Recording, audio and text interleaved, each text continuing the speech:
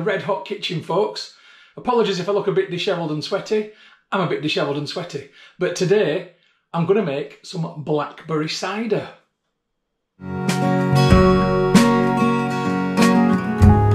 have a look at those ingredients. Here they are. Well, it's blackberry cider.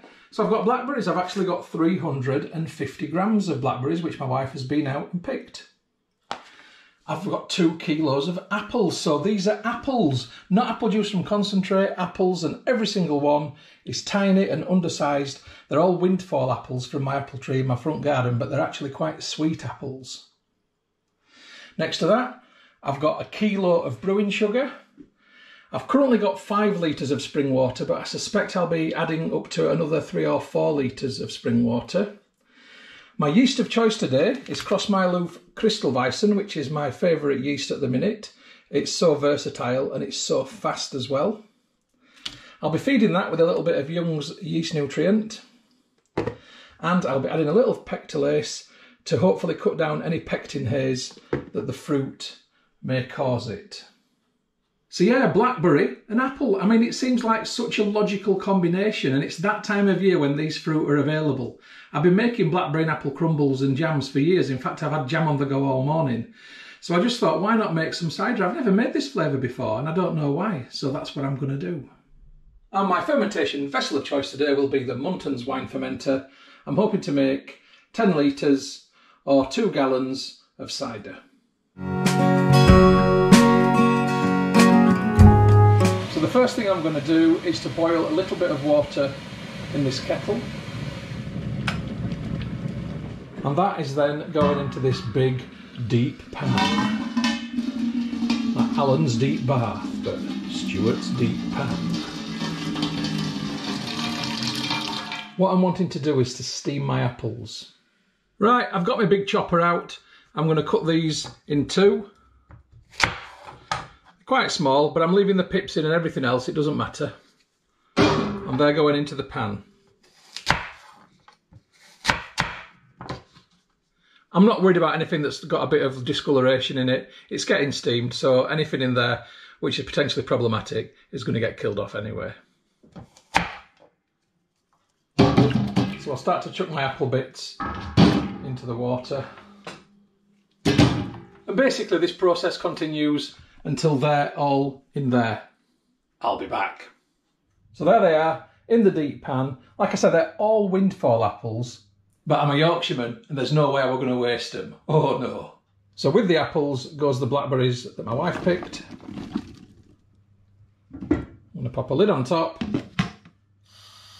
Gas on. And I'll put that on low. And I want this to come to a gentle simmer. And I want the steam to build up and the apple material will just break down. Yeah, there's the weather outside, folks. It is 30 degrees, just approaching 31. So I've got 2 apple trees in my back garden, right at the back of the garden that you've just seen. I've got a big apple tree. That makes cooking apples. They're not nice to eat, but they're great cookers and they're good in brews as well, but dry. In my front garden, I've got a red sweet apple tree, and that's what you've seen in there. Red and green apples, but they're nice. But they fall off quite easily, and the birds have been pecking at them and they've been coming off. And it's getting towards the end of summer. This is currently August the 13th, I believe it is today. And you know what happens at this time of year? It reminds me of that Game of Thrones meme. You know the one with Sean Bean, where it shows him and it says like winter is coming. It's like apples are coming. And I've been sort of reserving all my bits of kit now, knowing that I'm going to have an influx of apples and I need to make stuff with it. And not just the apples, the blackberries are ready. And there's other things been ready in the garden. The hops will be ready soon. So it is that time of year now where everything's going a bit crazy, you know, the harvest time. Interestingly, just mentioned Sean Bean, a fellow Yorkshireman. Have you ever thought about Sean Bean? S-E-A-N-B-E-A-N. Why is it Sean Bean and not Sean Bourne or Scene Bean? I've always wondered that. Okay, as you'll observe, I've swapped pan lids because that's the one I should have been using on that pan. This one is actually in here, and that is the remnants of the blackberry and apple jam I made this morning. There's a bit of jam in the bottom of the pan which I've loosened with some water, and I'm actually going to add that into this brew because all it contains is apples, blackberries and sugar. And here's the jam I made this morning with a backdrop of some more apples and a melon. The melon was from Asda. Right, 20 minutes later, let's have a look. Steamy. There's an intense smell of apple and blackberry coming out of there. Has it softened much yet? Not enough. No, I'm going to leave this a bit longer. Right, a further 10 minutes in. Oh yes, mush time now. This is definitely going to go yet. I can turn the heat off at this point. So I've got a bit of work to do with this to break this down. I'll come back to you in a bit. Okay, there's my mushed apple and blackberry. It's now time to ladle it into this sieve and push it through the sieve into that wok, which has got the remnants of my blackberry and apple jam in. So the first thing to do is literally just to get that ladled in, and it'll start to drip through, and that's great, that's what I want. I'll get 3 ladles in there. And then this is something that you really don't want to do on a day when it's 30 degrees, trust me. Because what I've got to do now is to work this through the sieve, and this takes a bit of elbow grease. So if you didn't think I was sweating enough before, I'll be sweating afterwards.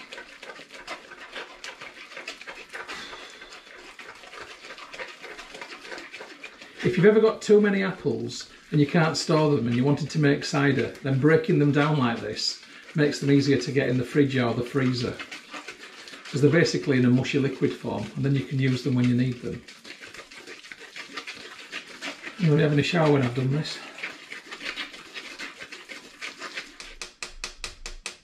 So under the sieve, I need to get all that scraped off. So that's now what is in the wok, and that's the dry stuff which I don't need. This will be going to compost, that will be making cider. Okay, I've got to keep doing this until it's all done. It's going to take a little while. There's no point in you watching me do it all, so I'll come back to you in a little bit. See you then. So there is the upshot of my sieving endeavours. A lot of very fruity material to make cider with, and a bit of dry stuff for compost. And I'm absolutely jiggered. Seen Bean couldn't have done that any better.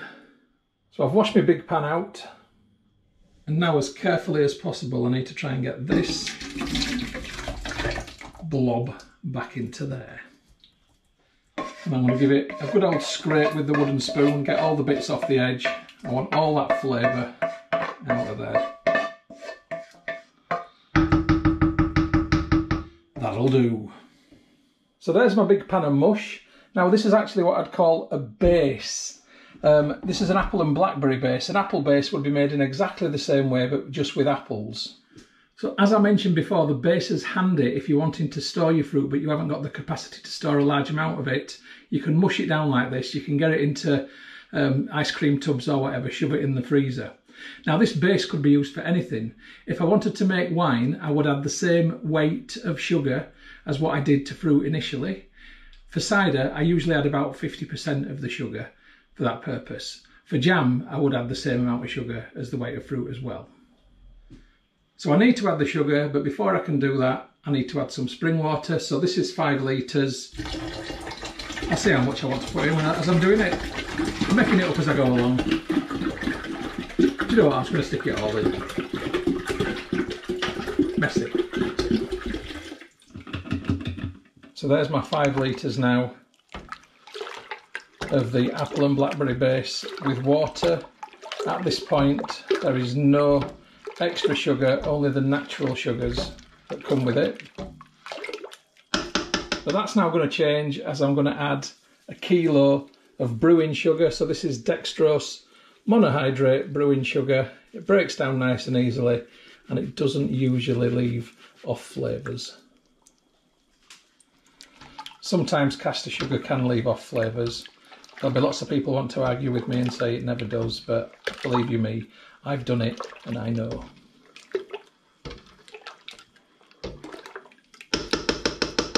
So once again, I've got my big pan on the ring, and once again, I'm going to put the gas on and the heat on. And I'm going to put that at a medium heat. I want this to come to the boil, and then I'm going to turn it off, and that's it, and then I'm going to leave it to go cool before proceeding. So the lid goes on, I'll come back to you when this is simmering, and then that'll be it for a while. Okay, half an hour later. Right, I think we can say that's boiling. Heat off. Okay, I need to get the lid completely off of this now. It's still making a noise, but the heat is now off. I'm going to add to this now 2 very generous, decent heaped dessert spoonfuls of pectolase.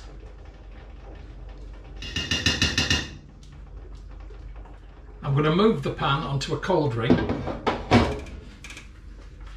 and I'm going to put this filter on top. I want the pan to cool down because I can't start making the cider until this is down to room temperature. And that's because I don't want to damage my plastic fermenter. So we'll either carry on with this brew this evening, or if I can't be bothered because of the heat, tomorrow. So I'll catch you either this evening or tomorrow. Hey folks, it's the next day, brew day 2. Let's have a look at that cider must. So here it is. It's been in here for 20 hours. And you can already see that the sediment has sank to the bottom and it's clearer on top. This is going to be very sedimented, it'll be very sediment heavy and will require racking. In terms of the temperature, I would say that that is more or less room temperature now. I wouldn't describe it as being warm anymore. So now I need to get this out of there and into here, along with water and yeast. Okay, so my fermenter is the Muntons wine fermenter. It's got everything integrated, tap, airlock is integrated into the top. I'll put it together and show you as I do it. It's really good. It holds just over 10 litres. You can get 2 demijohns in the equivalent of this. And I'm going to do the initial first fermentation in this before racking into demijohns from this vessel. I'm going to begin by adding a little bit of Tesco spring water. Just protect the bottom of the vessel with some water before adding the must in. So there's about 2.5 litres gone in there. I'm going to begin by initially doing a bit of ladling because it's a big heavy pan and I'm going to just throw it everywhere if I don't. So this is going to take a little while, but at least it will be well mixed with the water. So I'll come back to you in about 5 minutes when I'm ready for the big pour. Okay, I think I'm confident enough for the big pour now, I hope. Let's just hope it doesn't go everywhere.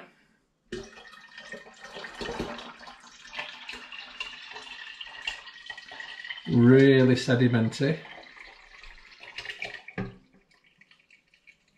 Good stuff. Right, I'm just going to rinse this out a little bit with some spring water.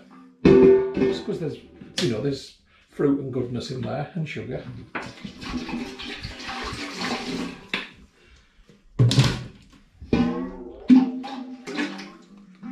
Yorkshiremen don't waste out. Right, that's going to go in. And I'm just going to give it a tiny bit more spring water. That'll do. Now this will build a fair size krausen. I'm hoping I haven't overfilled it to the point where the krausen is going to come flooding through the airlock, because it will be a bit messy. But my experience of this fermenter is, because it's quite wide, the krausen usually spreads quite nicely. So fingers crossed, that's what I'm hoping for. If it happens in my favour, great stuff. And if I make a mess, well, I've learned my lesson, haven't I? Anyway, there's about 2 litres of spring water left in there for the next brew, which will be going on tomorrow. So before I go any further, I'm going to give it a stir with my ladle and a mix around, because I want a consistent liquid for the original gravity reading. I've cleaned my hydrometer, so I'm just going to dunk it straight in there.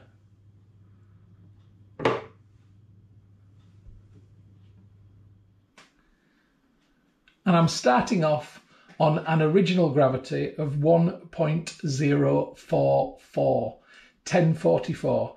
So I'm hoping to get something which is around about 5% or slightly over, or thereabouts.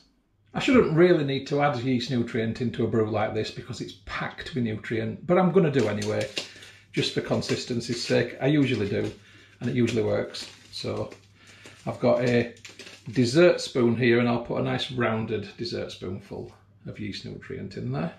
The yeast shall have no complaints. So here's my yeast. It's my Crystal Weissen yeast from Cross My Loof. I've been using this in ciders of recent. I stopped using EC1118 for a while, just thought I'd variate it around. I went on to D47. I've been using this, and do you know what? It ferments so quickly, it's unbelievable, and it leaves a decent flavour. So I'm quite enjoying using this at the minute. It also bakes good bread. So I'm going to put, out of this sachet, I'll probably put round about half the sachet in there. Yeah, that'll do. So the yeast is floating on top. I'm just going to leave it. I'm going to let it settle and do its own thing. So I'm going to start to put the fermenter together now, beginning with the trap that goes in the top. This is to sort of prevent any big bits of matter coming and getting inside what is the airlock. So this goes in first, and it just sits there nicely. Following that goes the lid with integrated airlock, and that's just got to be screwed into place, ensuring that you are not cross-threaded. It's pretty good actually. I've only got one of these vessels for fermenting in, but I think I need to get some more, because when you're dealing with bigger batches than a demijohn, you know, you need something that's a good fermenter like this. I don't always want to do great big, you know, 25 litre brews, because I don't drink that much. So it's good to have something which is sort of in between, which is why I like the Muntons fermenter. So I'm going to add a little bit of water into the airlock till it starts to dribble out. There we go, it's dribbling out now, so I've filled that up as much as I need to. This then presses down on top, in place, and this finally screws into place on top of the fermenter, holding everything down and in place, and that is done. So I'm just going to label up. Okay, so this is now done. As you can see, I've labelled it up. I've labelled it as brew day 2 as being today, that it's gone in there, because it is the second day of the brew altogether. I'm going to label this from now on in terms of the film, in terms of brew day rather than 1 day later, 2 day later, etc. So you can see how long the brew takes accurately and easier. So I'm going to come back to you with a fermentation update once I see something happening in that airlock. And yes, I am going to cover it up so the direct sunlight isn't on this. Okay, catch you in a bit.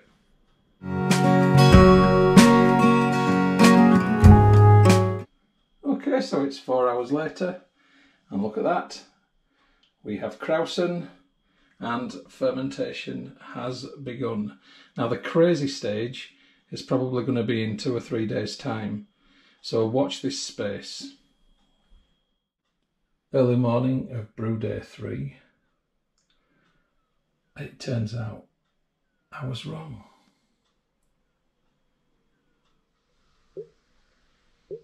Okay, all cleaned and hopefully, fingers crossed, sorted.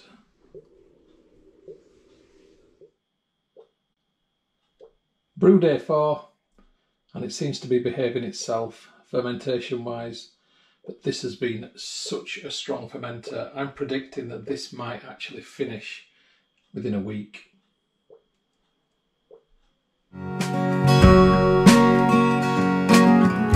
Hey from the kitchen folks, it's been ever such a busy brewing and cooking day today, but now it's time to look at that Blackberry cider, okay? So this is now brew day 11, and this is what it looks like. It has cleared quite a lot on top. Fermentation ended about 4 or 5 days ago or thereabouts, and it's done nothing since apart from settle with this massive amount of trub, far too much trub in the bottom of the fermentation vessel. So what I'm going to do today is rack off the clean gallon up there that we can see into this demijohn, and then I'm going to investigate if this actually is all trub or if it's just stuck around the edge, because I suspect that a lot of this is stuck around the edge and the trub actually isn't that high up. So I'm just going to undo the airlock on top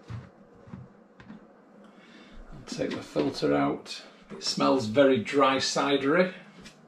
Right, so I'm precariously holding the siphoning tube in there. I can't tell how far down it's gone. I'm just going to have to hope for the best. And I think it's gone down too far looking at that, because that's looking like trub. Let's lift it. There it is, I can see it now. Right, I was in the trub. So it does look like, in fact, but there is a ton of trub in this. Not what I wanted at all. I thought it would be very sediment heavy, just not that sediment heavy. Anyway, I'm going to fill this demijohn up. I'll get back to you when it's done. Okay, so I've racked and labelled one demijohn. Now I've got enough to fill another demijohn there, but how much of that is actually going to be sediment, I don't know. So what I'm going to do is I'm going to siphon off the top bit, and then I'm going to try and get the bottom bit out through the tap, unless it clogs the tap. Once again, what I don't want is a demijohn full of sediment. Right, I'll come back to you in a bit. Okay, let's see what happens when I do the tap. This is not great in terms of oxidising, incidentally. Yeah, this is thick. It's like a slush puppy coming out of there.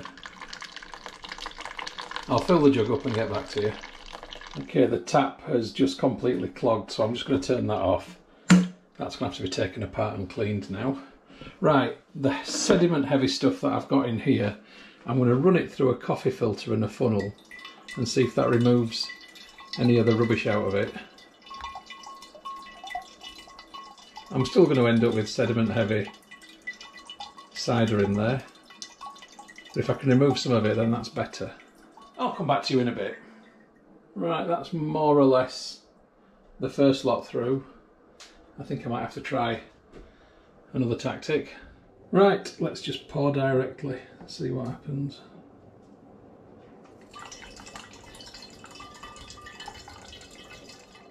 Again, it's going to take a while. I'll be back. Right, this is what I've ended up with. So that was the first demijohn that you saw me fill in. That is going to clear okay, I think. It's already got a good layer of sediment in the bottom, and I'm just going to leave that. I'm not adding anything to it. It might bubble very slightly, but it's done. This one, on the other hand, I'm at a point now where do I decide to keep this, or do I run it through the still, which would just be easier. However, it is going to make some nice cider. It is going to be very sedimenty. I'm probably going to end up with sediment to there, but I need to top it up with something. So I think the easy answer is to top it up with some apple juice from concentrate. So before I can do that, I need to take an interim gravity reading.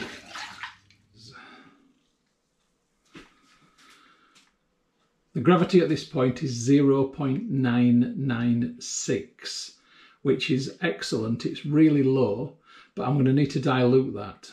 Okay, so to work out the alcohol by volume at this stage, I take the original gravity, which is 1.044. I deduct from that the gravity reading that I've just taken. That's the final gravity for this one, but for this one, that is the interim gravity. So that is 0.996, which equals 0.048. I then multiply that figure by 131.25, and that equals 6.3%. So this, at this point, is 6.3%. So is this. However, I'm going to dilute that now by adding some apple juice. So I've got 1 litre of apple juice from concentrate here. Now I'm going to guess this demijohn holds 4.45 litres. Let's just say 4.5 litres for argument's sake. I'm going to guess there's about 3 litres there. Let's see how far this fills it up.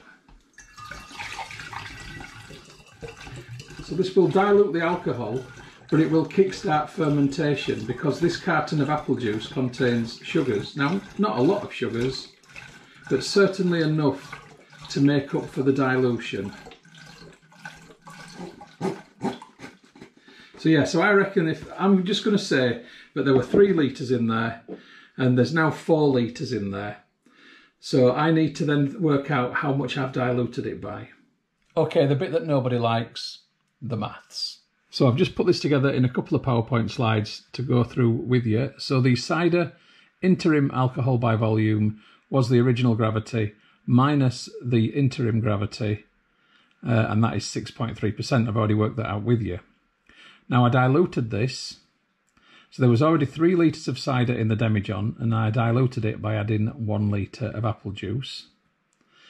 1 equals 33.6 of 3 or 33.333, but we'll just say 33% of 3. And to work that out, it's 1 divided by 3 times 100. The interim ABV of 6.3% needs reducing by 33% to take account of the dilution, and that figure is 2.08. And to work that out, I take the 33%, divide it by 100 and multiply it by the 6.3%, and that tells me that I've diluted it by taking 2% off it. That means the restarting diluted alcohol by volume for this cider is now 4.22%. 6.3 minus 2.08 equals 4.22%. Hope you followed that. I know nobody likes it. So now I've worked out that bit of maths with you, I now need to take the gravity, as this is now going to restart fermenting. So I'll take a restarting gravity now, and the restarting gravity minus the final gravity times 131.25 will give us another alcohol percentage. I'll add that to the 4.08 that we've just worked out. That will give me the final ABV for this brew. And actually, it won't be that much different to the other one, but I'm just trying to be precise. Right, so the restarting gravity for this, so this was 0.996 before I added the litre of apple juice. And the restarting gravity for this is 1.01010. Okay, my key observation of this going forward is I'm not happy with how much headspace there is still. I'm not adding any more liquid to it. What I'm going to do is add some glass beads, and these are aquarium beads which are safe to use with food, and I'm going to just sanitize these and then pop them in to fill it up. And this is the fermenter I was using before. It's now full of sanitized liquid. I'll just borrow some out of that. It'll go back in afterwards. I'll just leave them for 5 minutes. Okay, I'm going to consider my beads sanitized now. Here they are. I'm just going to plop them in, and it will increase the level of the liquid, and it means that that headspace has gone. I've seen people do this in winemaking groups on Facebook. I've never done it before, but I knew that eventually something like this would happen. So I ordered them online, and now I'm using them. There we go. This is now full. Beads in the bottom. I'm happy enough with that.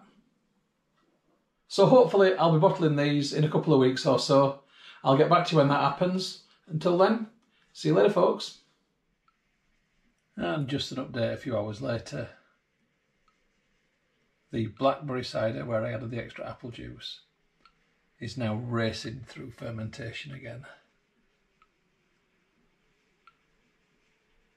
All good here. Good afternoon from the kitchen, folks. It's a Blackberry Cider update. Today I'm going to bottle. It's not quite in the condition I'd like it to be, but I'm still going to go ahead and do it.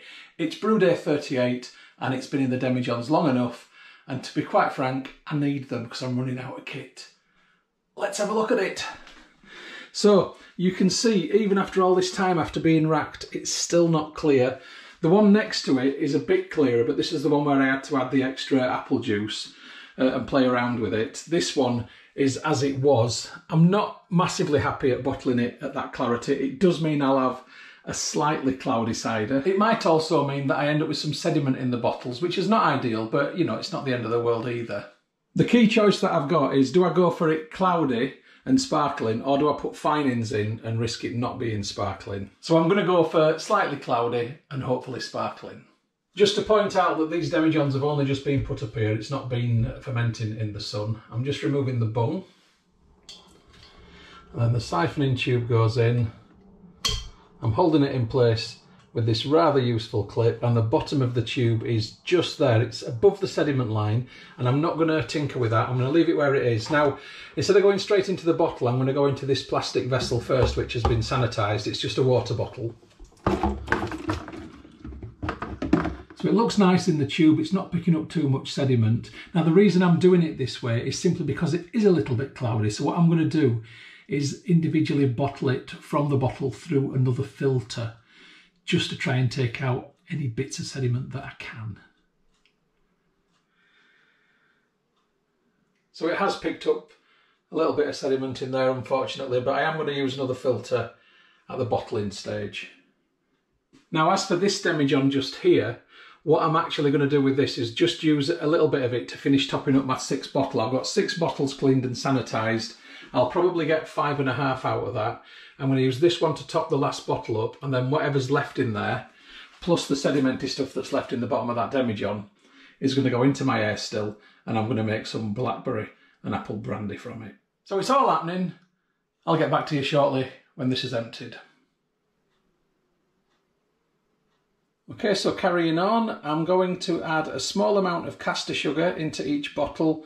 That's the equivalent of about 1.5 teaspoonfuls. And the caster sugar is what's known as priming sugar. And that will react with the yeast which is left in suspension in here, which will give this a sparkle. So moving forward, this is my setup. This is my cloudy blackberry cider. And I've now got a coffee filter with a paper in there and a funnel going into the bottle. It's going to be a slow job, which is why I've got it into here first, because if I'd left it in the demijohn with the bung out, it would have basically oxidised. So this is helping to keep this preserved as best as possible. Now I'm doing this steadily and slowly. It's going to take a while. Each bottle's probably going to take 10-15 minutes. So I'm just going to fill this up, and then the filter paper will gradually slow down as microscopic bits of sediment begin to fill it up. When that happens, I'll let the filter paper empty and I'll put a new paper in.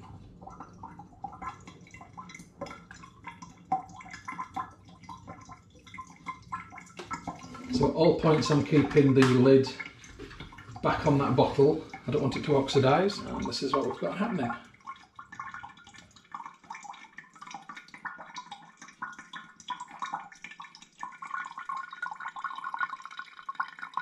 So when my first bottle's full, I'll get back to you with the bunging and the caging just to demonstrate how that works. Catch you in a minute. Okay, that's the first bottle done. You can see a little bit of clarity towards the top, and I think it will clear up a little bit more, but I also suspect that this one might stay fairly cloudy. Anyway, I've had my bungs, which are plastic, in very hot water to make them malleable. I'm going to push this one in. Okay, even making them malleable can sometimes be tough. It hurts. Cage goes on top of bung. It's pulled down over the bung tightly and twisted tightly to the bottle, and this keeps the bung in place because there will be a secondary fermentation take place in this bottle, which is what the priming sugar was put in there for. That fermentation is what causes the carbonation, the build-up of pressure. Without the cage, the bung just flies out. So that is the first bottle done. Actually, I'm going to push that in a bit more, that's better. That's the first bottle done, bunged and caged. I've got to repeat this process now for another 5 bottles. You don't want to watch that. I'll come back to you when they're all done. So see you soon. Actually, just while bottle number 2 is filtering in, I thought I'd take the final gravity of this brew so we can work out what the alcohol by volume is. And the final gravity for this brew is 0.994. Okay, so it's time to work out the final gravity for this brew. So it began with an original gravity of 1.044. I deduct from that the final gravity, which was 0.994.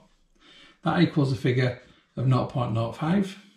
And then I multiply this by 131.25, which gives me a final alcohol by volume of, drumroll please, 6.56%, let's just say 6.6%, a nice result.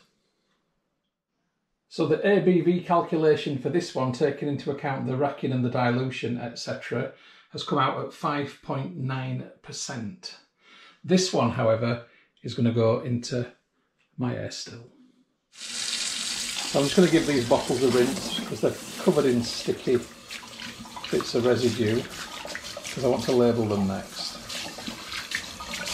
So I'm just going to pour that into my still, through a muslin cloth, over a sieve, just to get any bits out, rather than have them burn on the side of it. The still's got a capacity of 4 litres. And that's probably about how much of this there is, because if you remember I had to put the glass beads in to make up the volume. Physical volume, that is. It's a bit pungent actually, this one. It smells a bit yeasty. So you can see there, that's the full line for 4 litres. And that's all that's left in here. I'm quite happy to sacrifice that. I'm now going to switch on the still. And that's a separate thing. I've got a lot of cleaning to do. But let's concentrate today on the cider, because that's what this film's about. It's time to sort out the labels. Okay, I've got my labels made up in a very simple template. I'm just going to print these out now on a Bluetooth printer.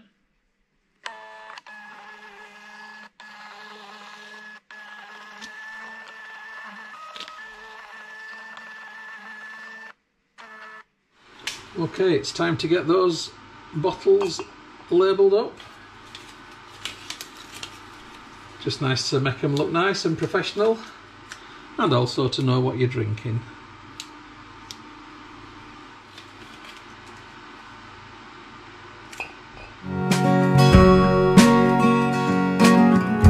Greetings from the living room, folks. This is where my Blackberry cider will condition for the next month. Here it is.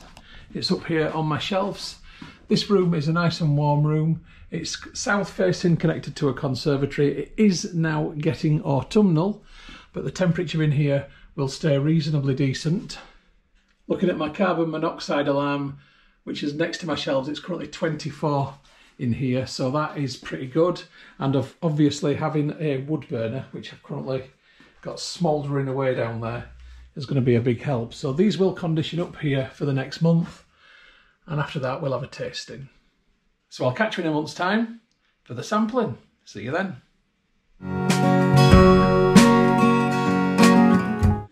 Good evening from the kitchen, folks. It's my grand opening night for my Blackberry cider. This is brew day 70, and this has been in the bottle conditioning for 1 month. Now, I can see that the bung has very slightly raised, so hopefully that means we've got carbonation. I won't know till I open it. It seems to have cleared quite nicely in the bottle. If you can see in the neck, there is a little bit of sediment, or lees as you might call it, in the bottom, which is not ideal, so maybe I should have left it for longer in the demijohn. But hey ho, hopefully the leaves have contributed to a good flavour rather than giving it an off one. I won't know till I open it and taste it. So, shut up Stuart and get it open. Or as they say in Barnsley, get it open. The bung has raised very slightly. I've just removed the cage. What am I going to get? Am I going to get a pop?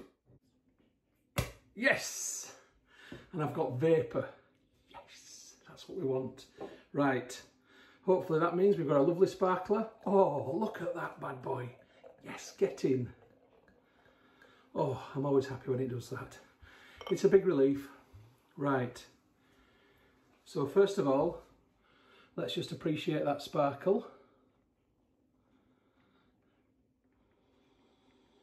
Smells lovely. Doesn't particularly smell of blackberry. Just smells quite cidery. Let's have a taste.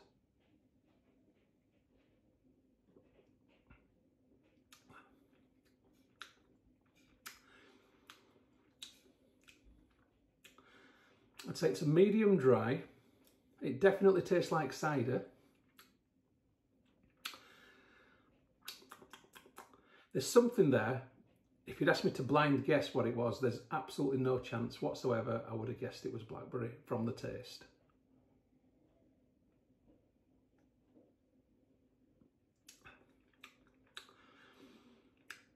It tastes like some sort of fruit cider, but indeterminate as to what fruit it could be. It could be anything from raspberry to watermelon. There's definitely something there that complements the apple, but what, you'll never know unless you knew. Anyway, still tastes good and I'm still going to enjoy it. I consider it a success. So cheers folks, and I'll catch you on the next brew or cooking film or whatever that may be.